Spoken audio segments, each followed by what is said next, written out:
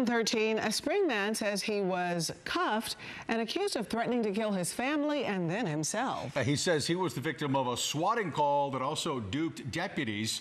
ABC 13's Liliana Pearson is live outside the Constable Precinct 4's office, who responded to the fake call. And Liliana, what have they been able to tell you about this case?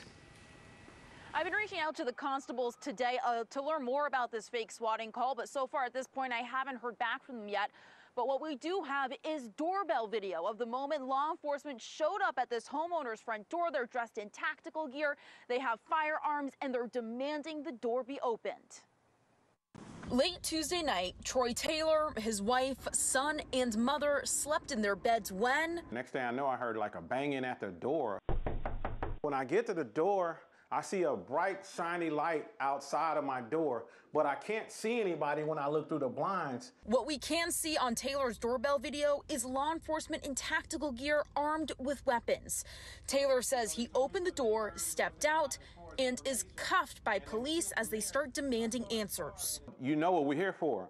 And so I was like, no, I don't. Taylor says after about an hour of sitting in a Precinct 4 patrol car and his family being talked to, he's let go.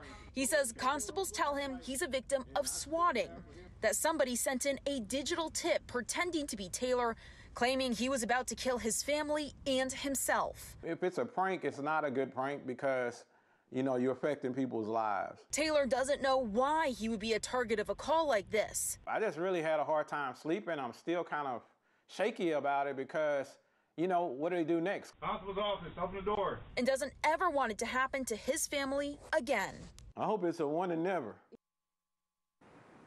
The FBI tells us people who make swatting calls are often serial offenders. They typically also go on to commit other digital crimes like identity theft.